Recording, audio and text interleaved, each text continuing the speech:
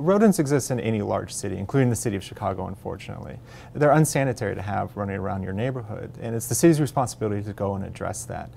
However, we're not sure where the rodents are going to be at any given time. So we used data and we used predictive analytics to predict where rodents were going to be so we can address the problem before resident complaints or visitors come across a rodent and have to call it into the city.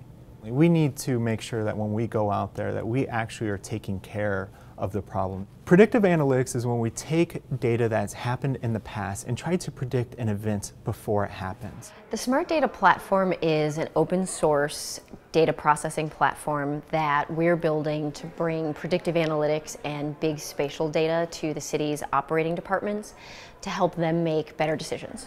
So we can really use it to apply to any number of problems where the city is attempting to use resources more efficiently or effectively. So our predictive model identified 31 different variables that predict where rodents are going to be within the next 7 days. There's a number of different reasons why rodents will be there, but primarily they're looking for a place to sleep and also a food source. So trash or any unsanitary habits tend to attract rodents, and then also places for them to live and hide, such as a vacant lot. So every day 311 data gets reported to the city of Chicago, and this goes from overflowing garbage to I've seen a rodent in my back alley. And every single night we run that through a series of algorithms to predict where we think rodents are going to be within the next 7 days. And in the morning there's a web page that gets populated with the address of everywhere we think rodents will be. And then streets and sanitation crews take a look at that information and they visit those addresses and look for rodents. They look for any sort of nuisance and they lay baits to address the problem. They'll look for the nests and then they'll lay a bait.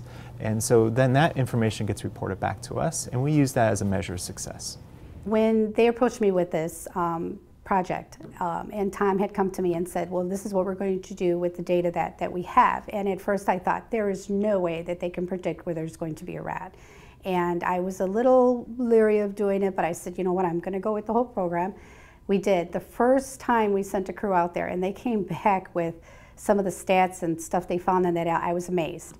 And I couldn't believe it. So I was very impressed with it, and the way they put it together and how they figure it out, it's just amazing to me. Data envelopes us on a day-to-day basis, and the average resident citizen needs to know what is data, how does it get collected, what is predictive analytics, and how do we take data and turn it into action, and what does that mean, what are the shortcomings. But overall, data literacy is a core component of 21st century skills.